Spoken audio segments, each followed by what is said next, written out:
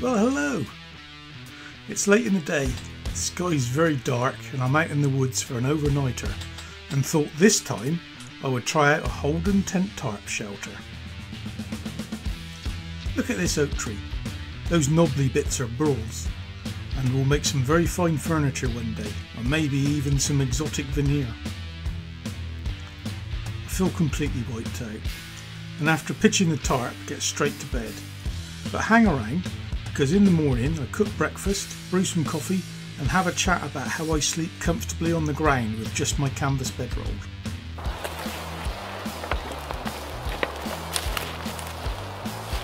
Right, better get pitched up.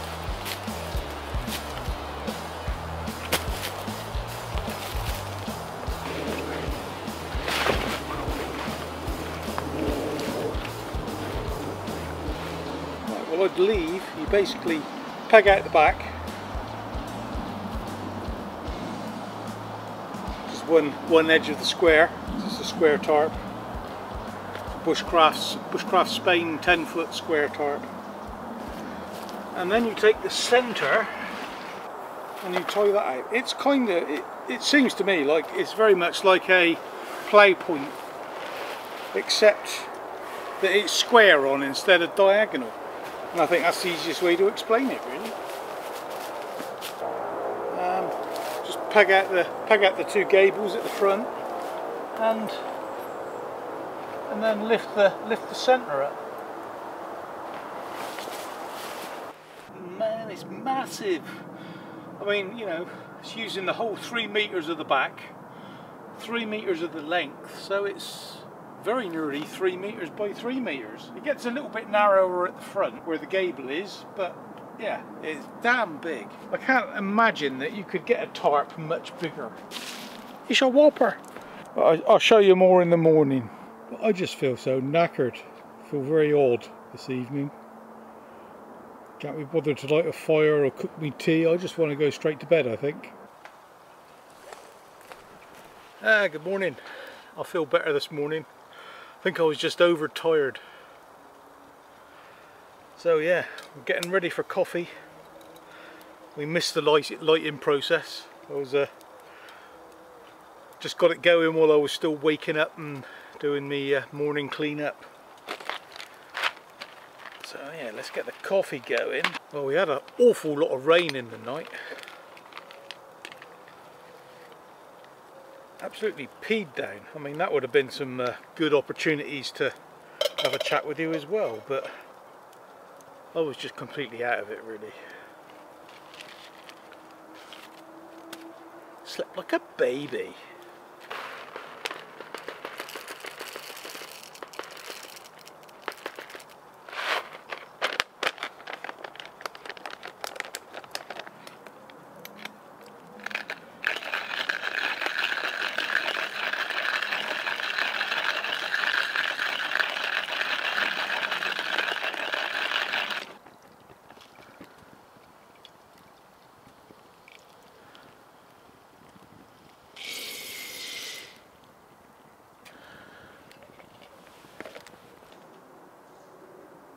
So we got Has Been in my mug 770 today.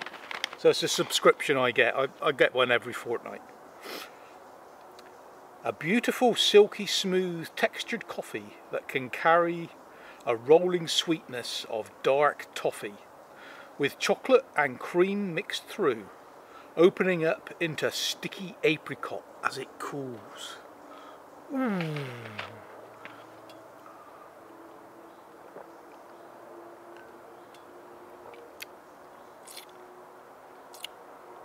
Yeah, I needed my morning coffee though.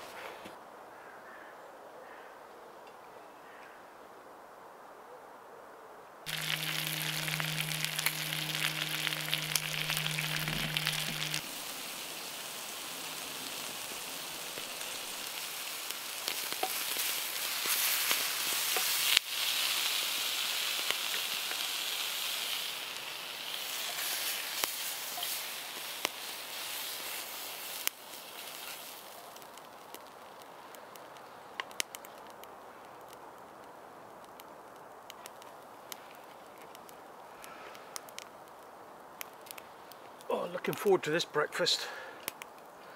I think we better get another cup of coffee on, wash it down afterwards. Yeah, this is a Firebox Gen 2 stove.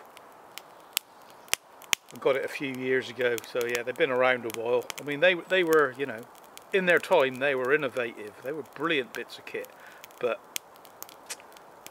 very heavy stainless steel. You know, it weighs, I can't remember now, 800 grams, something like that. That's like 1.5 pounds.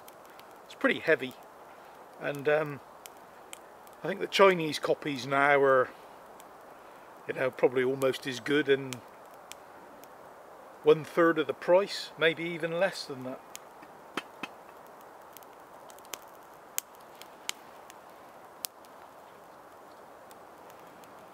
We've got Branston Rich and Fruity.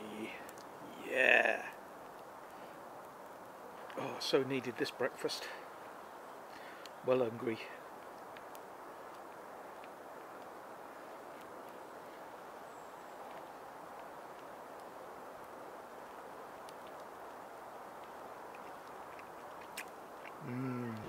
Well, breakfast is over. I'm all coffeeed out. It's time to be moving on, I think. So I'm going to take down the tarp, have a clear up, and I want to show you my bedroll as well.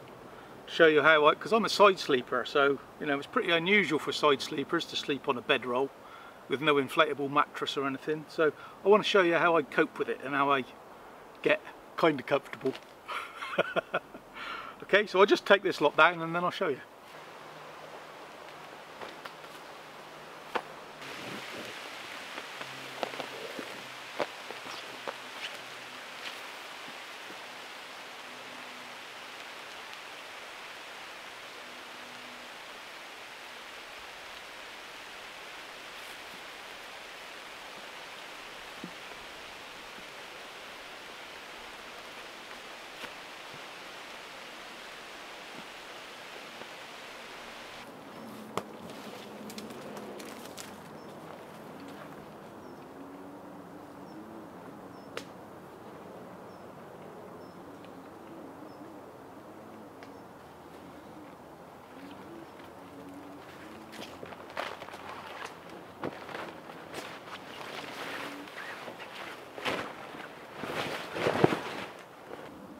Come in, take a closer look. So this is just as I got out of it.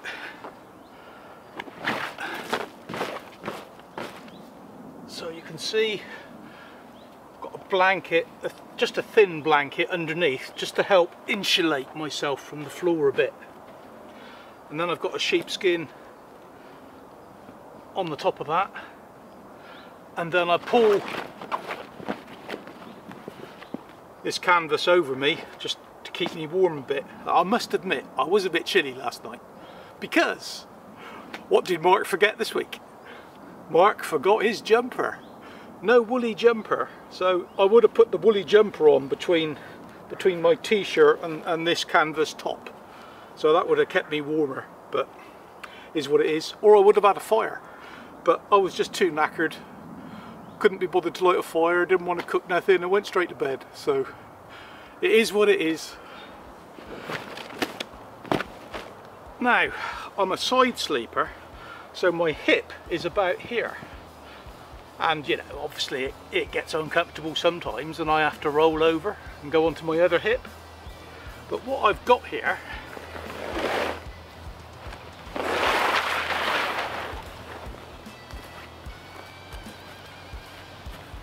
is a dip.